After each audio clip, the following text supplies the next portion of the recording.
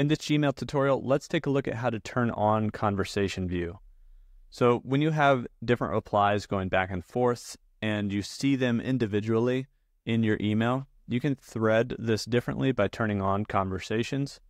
We can do that in two spots. The quickest way is in Quick Settings up here on the gear icon, and we scroll down to the bottom, and we should see Email Threading to be able to turn on Conversation View.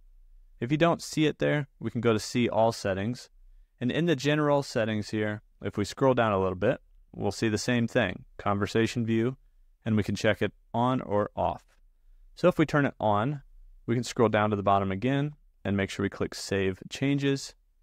Gmail will reload, and then you'll see now replies will be threaded inside of one conversation. And so it will show you the number of different replies back and forth on these different conversations.